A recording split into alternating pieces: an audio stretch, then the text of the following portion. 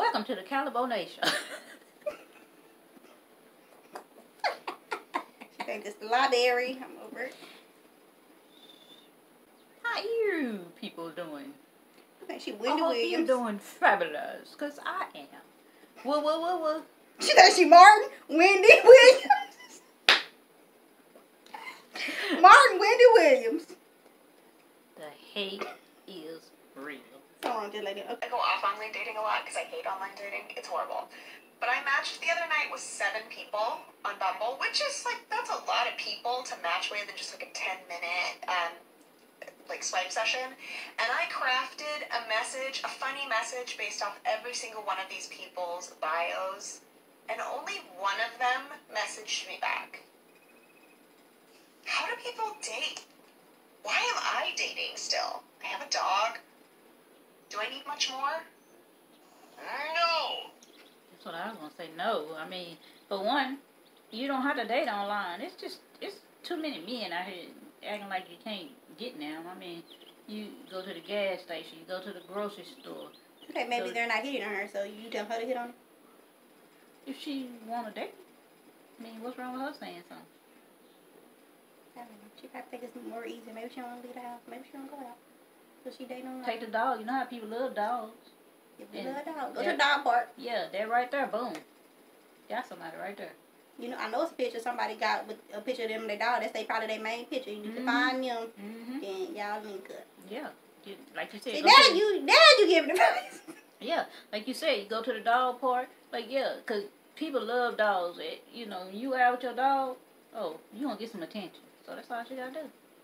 She need to be send this to her. Easy. Avoid me if no be marriage. Okay? I'm tired of dating. Enough of all this baby come over, baby come over. Girl, me too. I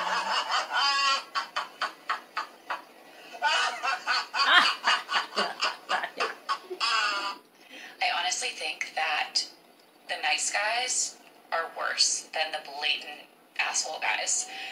I say this because the nice guy elicits feelings from you that feel genuine and real, and you feel like, oh, he's communicating, he's being direct, he's being kind, he's opening the door for me, he's like walking me to the door, he's being polite. I think I already said that. Whatever, you think he's all these good things, and then come to find out he's psycho.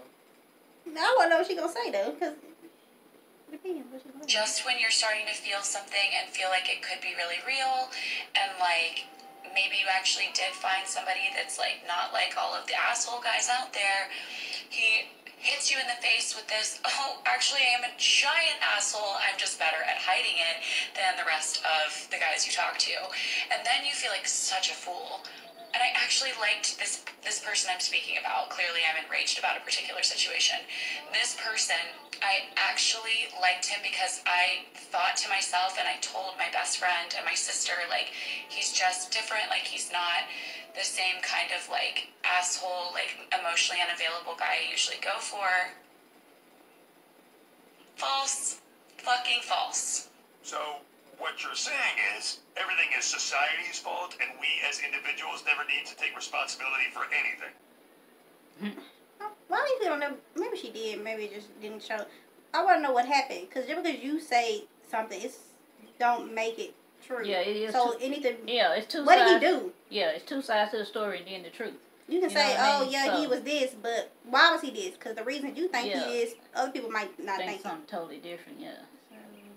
Yeah, they don't really explain what really happened. You're saying, yeah, he's rude, but how was he rude? Because what you think is rude and what people think, other people think is rude might not be the same. Yeah. You could have said he didn't like your hair color. You probably thought that was rude. Oh my gosh, you're supposed to tell me all the compliments. Like, we don't know what he said. Exactly. Oh, I forgot to open the door for you this time. I'm sorry. Oh my gosh, I thought you're just like everybody else. I can't believe it. You're just like all the others. No. And something clearly wrong with her. If all she was talking to was emotionally unavailable, or whatever she said, then that's a you problem. Don't make me cry. Don't make me cry. No. Maybe he just didn't like you no more. He got to know you and didn't like you no more. I mean, exactly. And that's possible. You gotta take accountability for yourself sometime too, because you know you doing this and that, and it's easy. Like, people can just not like you no more. Yeah, when you get it, that's the point of getting to know somebody. You like, Nah, she ain't who I thought she was. Yeah, I'm gonna move on. He started seeing you clearly look crazy, so Yeah. you probably start seeing that. Yeah, he said, nah, I'm moving on. I ain't got time for this. You accept because he nice to probably put up with everything that you Yeah, that's had. what she wanted him to do. But no. Yeah, but them other assholes wasn't putting up with it. They So probably why was, because they was probably doing whatever they wanted to do. Why you think he gonna put up with it? He said, nah, I ain't got time for it. Not today, lady. Not today. Not next week either.